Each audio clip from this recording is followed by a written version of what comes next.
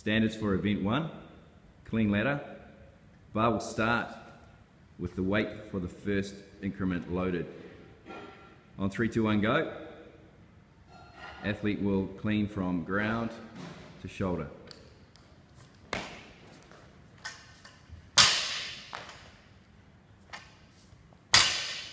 Thanks, Craig. Completed rep involves elbows in front of the bar, bar racked on the shoulder, all joints in a line, hips and knees extended. An acceptable clean is power clean,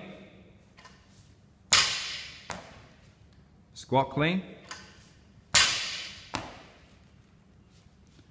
deadlift to hang power clean,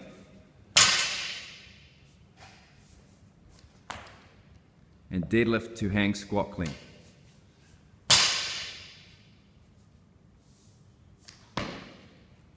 All acceptable reps. Unacceptable reps will involve the bar not touching the ground between reps,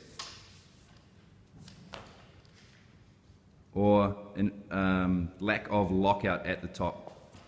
So if the bars pull from the ground, hips and knees don't extend before the bar is lowered, this will not count. Judge must see clear lockout at the top. All weights must be changed by the athlete. No help from the judge allowed.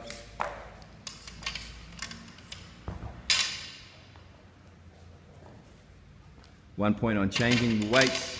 If the judge deems any dangerous movements with the plates, i.e. throwing them into the path of another athlete, like so, rep penalties may be added. Finally, clips must be fastened for any rep to count.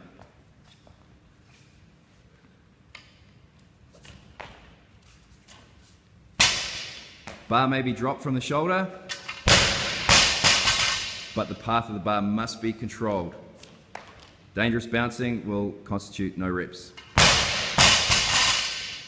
What will constitute dangerous bouncing will be up to the judge and will mostly involve interference with other athletes.